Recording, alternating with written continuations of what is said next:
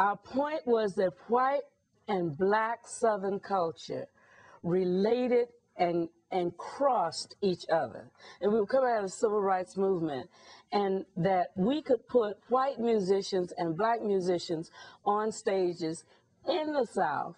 It was really, really scary getting to the hall because you had to travel through towns, and we had to deal with that sometimes.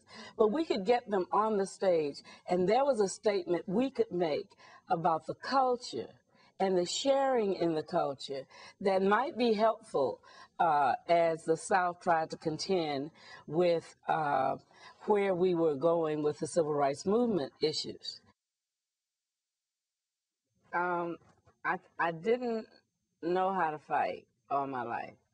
I had to teach myself. The biggest thing I had to overcome was this voice inside that said, if you do this, you'll kill yourself. You'll get killed.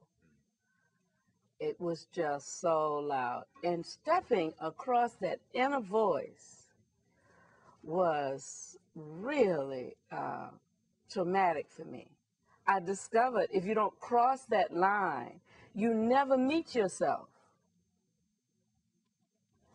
You never become who you can be unless you can get past your socialization, where that older generation has told you what they have learned about survival.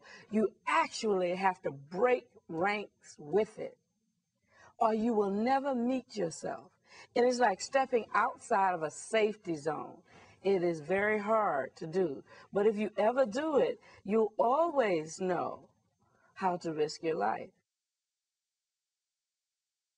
In our culture, anything you do disappears the minute you stop doing it.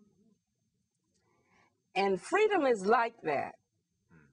People think you are born into freedom. The only freedom you have is the freedom you're exercising.